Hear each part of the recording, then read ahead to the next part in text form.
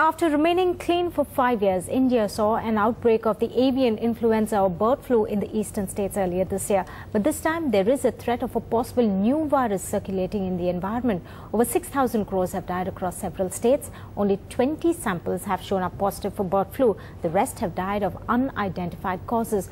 After ignoring the problem, the government is now moving in quickly to work out an emergency outbreak plan to identify the virus and contain the epidemic.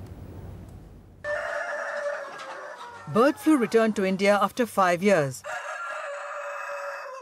But along with poultry, thousands of crows have died mysteriously in different pockets of Bihar, Bengal, Jharkhand, Orissa and Chhattisgarh since September last year. And now more states are reporting crow deaths. पहली बार ऐसी हो रही है कि इतनी संख्या में कौवे मर रहे हैं। तो ये जो वायरस आया है, क्यों आया, कैसे डेवलप किया है, इसका डेवलप करने का क्या कारण हो सकता है, ये कितना दिन इस वायरस का इंक्यूबेशन रहता है, कितने दिन के बाद ये वायरस रिपीट करता है, ये जानना बहुत जरूरी हो गया है।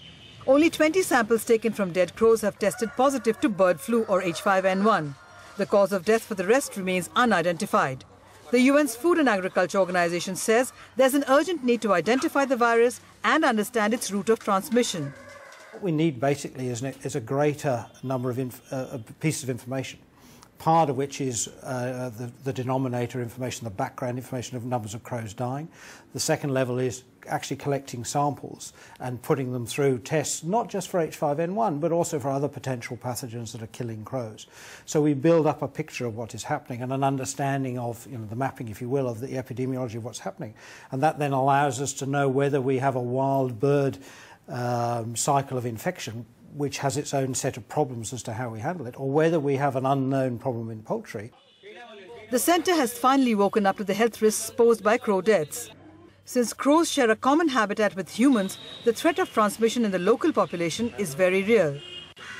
2 teams have been sent to the affected states like Jharkhand to investigate and isolate the virus. A high-level expert committee will meet in a few days to develop a crisis management plan to contain the outbreak. In New Delhi, Mahua Chaudhary for NDTV. The NDTV news app had redefined the entire genre. Now another market beater. It's already hit #1. NDTV Profit, India's #1 finance app. Download free at ndtvprofit.com/apps.